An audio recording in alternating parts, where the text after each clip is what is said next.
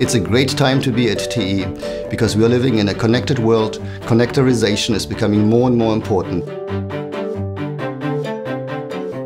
One of the things that makes me the most excited about working in the connected vehicle space is that it is such a dynamic, such an innovative environment.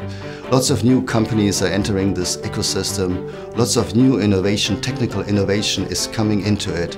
And this really allows us to play on the strengths that we have within TE, which is to bring innovation really quickly into the marketplace to our customers. The other thing that we are seeing is that vehicles are going to become interconnected. That is, we're talking about vehicle-to-vehicle communication. And vehicle-to-vehicle communication really enables safety applications.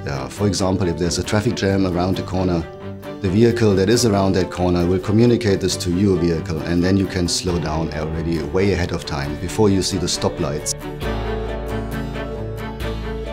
We are making every effort to reach out at different stages to our customers. We are working with the customer engineering teams to understand all the requirements, not only at the component level, but also at the product level and at the system level.